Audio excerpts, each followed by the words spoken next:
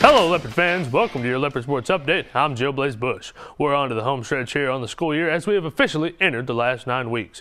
Our Leopard sports teams are making their way through their seasons and are seeing some success, but most importantly, they are learning how to play together as a team. So far, the girls track team has won every meet and are still continuing to get better. They have had 3 girls qualify for state already and some in more than one event. Meanwhile, the boys are still improving and getting better. They have had 1 boy qualify for state so far and many more that are beginning to turn heads. Both teams came in and won the Mansfield Tiger Relays Tuesday night. Man, it's been going really well. We started back in January, and coming off a successful cross-country season, we have a lot of high hopes this year for our track team, and it's been going great. We've had a lot of big performances early in the year, and now that we've got through spring break, I feel like the kids are starting to round into form and getting ready for a conference. This year, I think we're doing very good. We have Belle Lindsay and Melissa who've been scoring at least like 20 points every track meet. And then I just think we have a really good friendship around, and our 4x4 team's been winning, and we've been winning every meet that we go to, or getting runner-up.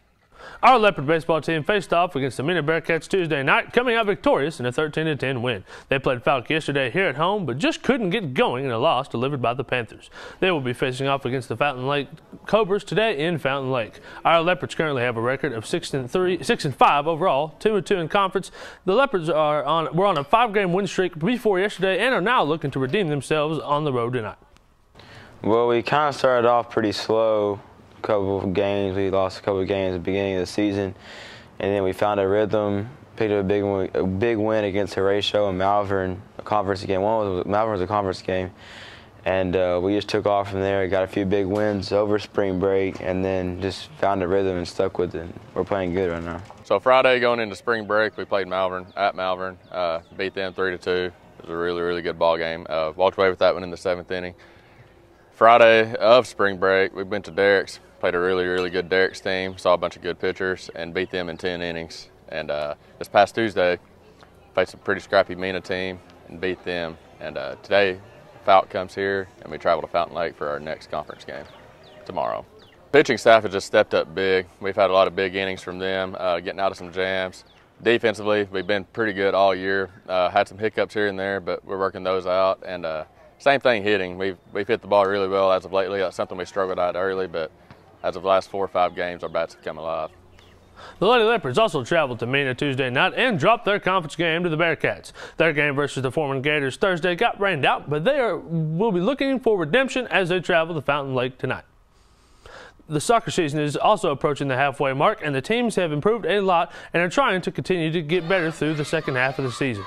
Conference play is on the horizon, and the thought of returning to the state playoffs is becoming a reality, with both teams winning their first conference games. Head coach Stephen Sloan and senior captain Edwin Garcia will be looking to improve more and are looking forward to conference play. Well, as a captain, I'm expecting everyone stepping up, conference plays coming up, and just making a long run throughout the season and making it as far as last year. We started off slow our first game, and after that we practiced hard and picked it up. And we're doing good ever since, and we start conference play this week, and I hope a lot of fans can show up and support us as we play the rest of the season. We played Center Point Monday night there at their place. A little different, their field's a little bit smaller width-wise, and but it was good for the girls to get out, get to play, the boys to get to play, kind of break the rust off from spring break, and kind of get back in the mode of playing games and getting back to trying to get better for conference season. Going to be an exciting second half to our spring sports seasons, but to keep up with all the action, you can tune in to our weekly sports update show. Have a great weekend, everyone, and remember, it is always a great day to be a Leopard.